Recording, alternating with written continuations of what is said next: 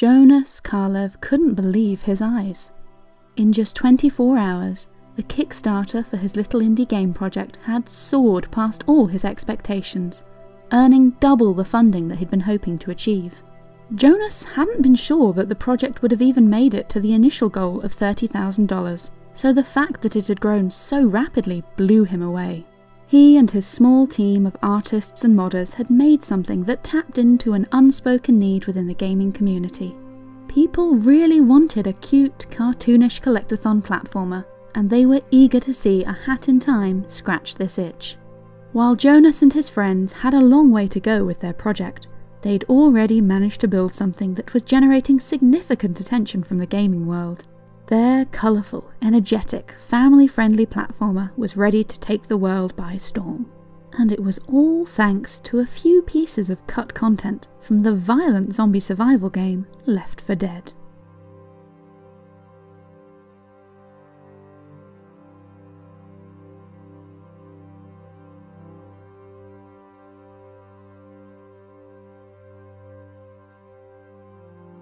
Jonas Kaerlev wasn't an expert in game design.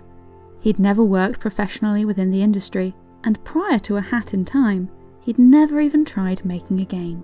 One thing he did like, though, was playing games with his friends.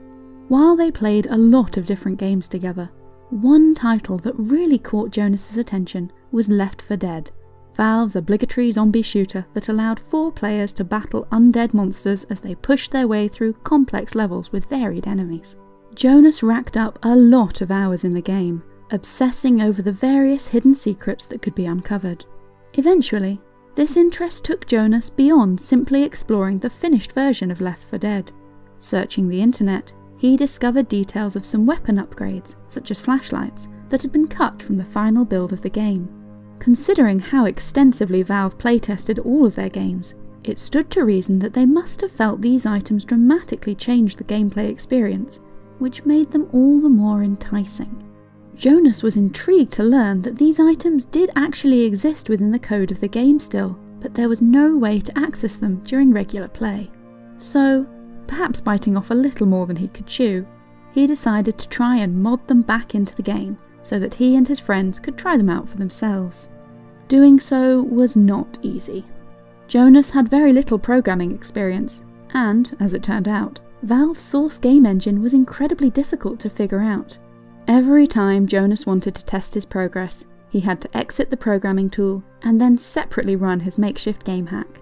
Eventually, after some trial and error, Jonas managed to get the game mod working the way he wanted it. Now when a player progressed through a level within Left 4 Dead, they would eventually unlock these bonus weapons and items, helping to dramatically change the gaming experience. Jonas was proud of his work, and was eager to learn what more he'd be able to do by modding games.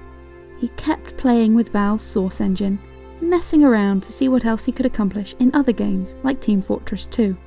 Eventually, he decided to graduate from this program to working with something entirely different. A new game-making tool, the Unreal Development Kit, had just been made available to amateurs like Jonas, and he was eager to try it out. Transitioning to this new software was a breath of fresh air for Jonas. The entire experience of using the Unreal Kit was so much more intuitive and logical than working in Source. He found his talents developing much more quickly now that he wasn't constantly forced to do everything the hard way. Spurred on by his progress in learning game coding, Jonas decided to set himself a challenge. He was going to take a weekend and try to put together a working game. There were no rules as to what kind of project this would turn into. He was free to figure things out as he went. The only solid goal was that he absolutely had to finish his game, no matter how long it took. It was a good thing that Jonas set himself this particular goal, as ultimately, his game took a lot longer than a weekend to finish. He didn't know it yet, but he was about to embark on a 4-year journey that would completely change his life. Not really knowing where to begin, Jonas started by coding a protagonist for his game. If he could build the player character and figure out how they'd control it, he could work out everything else from there. He started with the intention of creating a hack-and-slash game, creating a character with a sword. As he worked on this, he soon realised that things were going in the wrong direction. the sword fighting wasn't particularly fun. Instead, the most compelling part of this initial creation was the jumping mechanic. Jonas switched gears, stripping away his sword fighting gameplay and instead focusing on platforming. As he worked on this, he had the idea to try and create something like the classic collectathon games of the Nintendo 64 era. Titles like Banjo-Kazooie and Mario 64 had once been commonplace in the game market, but in recent years, these kind of games had all but disappeared. Maybe Jonas could create something that paid tribute to these older titles, while also evolving the formula with modern storytelling and animation. Of course, if Jonas was going to make this kind of game, he was going to need help from an actual artist. At present, his game was still made up of very basic blocks. His main character was literally just a collection of cubes. So, as his initial goal of finishing the game in a weekend disappeared entirely, Jonas reached out to a friend of his, 3D artist Trey Brown, asking for help in making some more complex artwork. Just like Jonas, Trey had a prolific history of working on Valve games, and his biggest claim to fame was that he'd made some hats that had been featured in Team Fortress 2, which of course made him perfectly suited to this new game that was also shaping up to be all about hats. Together, Trey and Jonas began laying the groundwork for the game's visual style. Jonas wanted something that reflected the cute, cartoonish games like Super Mario Sunshine and The Legend of Zelda: The Wind Waker. Wind Waker in particular became an important point of reference for the fledgling game project. Using a cel-shaded art style meant that the game's art could be kept relatively simple, while still looking engaging and eye-catching.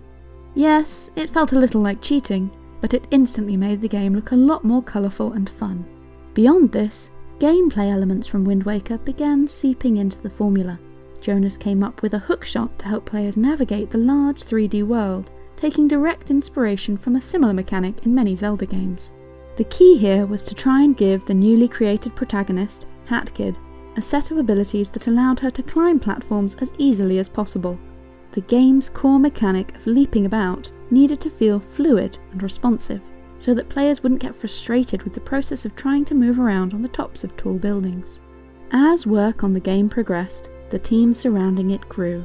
Other modders and amateur game developers and artists soon joined the project, including the game's new art director, William T. Nichols.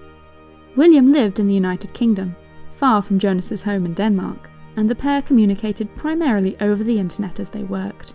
William pitched in with a little of everything, getting involved with level design as well as creating art assets. It seemed that this game was going to get a lot bigger, and additional artists and designers slowly got involved with the project. These were all volunteers and amateurs, hailing from America and Australia, making the game a truly international effort. Work was done primarily during the team's spare time, which meant that progress was slow, but with so many talented creators involved, A Hat in Time eventually started to take shape. It became clear that the scope of the project that Jonas had in mind couldn't possibly be achieved if the team couldn't focus full-time on the game. As such, the team, now formed into the studio Gears for Breakfast, began preparing for a Kickstarter that would hopefully fund their creation. The initial goals for the Kickstarter were fairly basic. There would be no voice acting, no spaceship hub, no cooperative play mode, and only 5 levels or chapters to the game.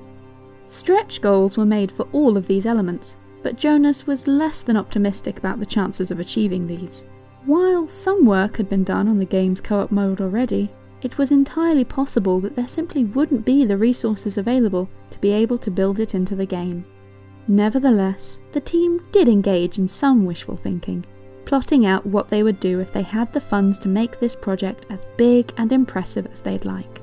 They reached out to professional composer Grant Kirkhope, who had created the soundtrack for Banjo-Kazooie, inquiring how much it would cost to hire him for the game. Grant was happy to help, and with a solid price tag attached to his work, Gears for Breakfast came up with stretch goals for their Kickstarter that would allow them to include music from their hero in the finished game. As the Kickstarter went live, Jonas wasn't sure what to expect. Were other people as interested in 3D explorative platformers as he was? Soon, he found himself entirely, completely vindicated. Support for the project streamed in, and the game received double its initial funding goal in a single day, allowing the project to grow in scope.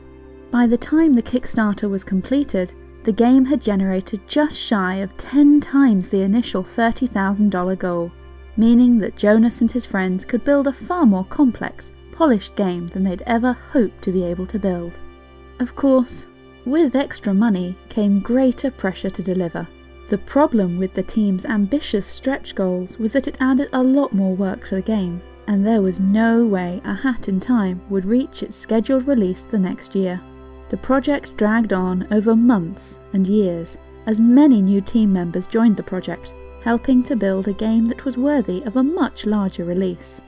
While the game had initially only been planned to debut on PC and Mac, Gears for Breakfast now realised that they could push for console launches as well, making things more complex, but also helping expand the reach of their game. After 4 more long years of work, A Hat in Time debuted in its finished form to an eager gaming audience. Players celebrated this as a rare success story for Kickstarter, as the game not only met people's expectations but exceeded them. It had taken a lot of work, but the game was worth the wait. A small team of indie developers, amateur designers and modders had done the impossible, and delivered a polished, professional game that became an instant classic. The moral of the story is that you shouldn't doubt what you're capable of. When he began modding Left 4 Dead, Jonas struggled a lot to learn the basics of coding. It took a lot of work and effort to hone his skills, but because he didn't give up, he was able to grow and learn a new talent. Don't be afraid of working on personal projects that take a long time to complete.